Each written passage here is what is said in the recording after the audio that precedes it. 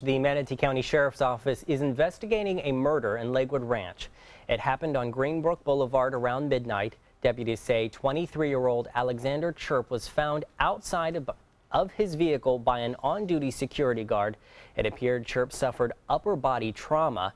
He was transported to the hospital where he was later pronounced dead.